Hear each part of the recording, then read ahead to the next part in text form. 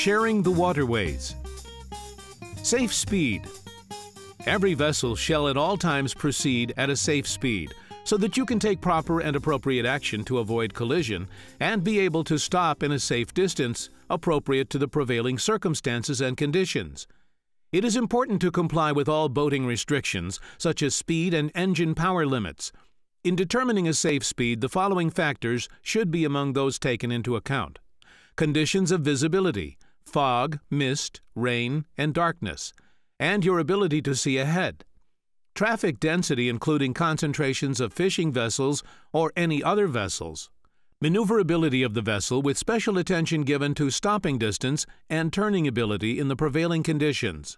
At night, with the presence of background light such as shore lights or from backscatter of the vessel's own lights, conditions of wind, sea, and current, and the proximity of navigational hazards.